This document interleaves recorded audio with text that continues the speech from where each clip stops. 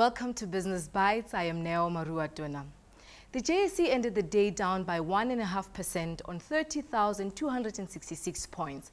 We spoke to Simon Fillmore from Independent Securities looking at Naspers results.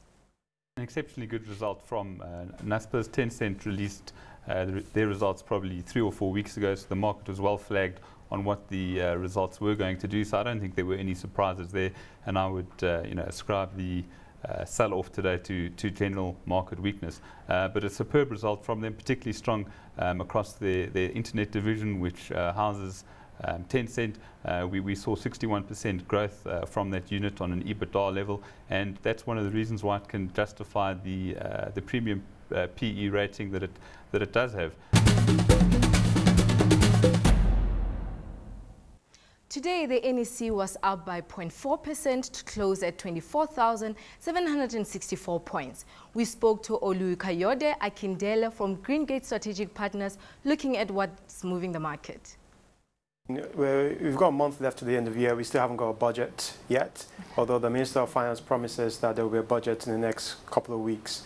And so I think that's the only real big piece of information that awaits the market.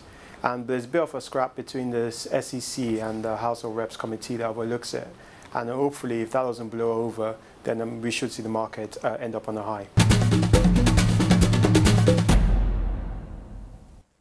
The NEC 20 closed down 0.9% to stand at 4,395 points. We spoke to Eric Musau from African Alliance looking at the downward trend on the market. Maybe a little bit more, but not that substantially. I think there was a sense that the Kenyan market would probably experience some form of correction.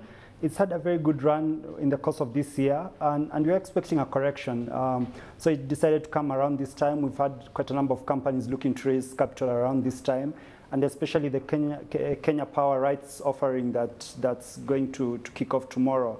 That appears to have been a key catalyst, in terms of weighing down on the market. For more news and videos, go to abndigital.com.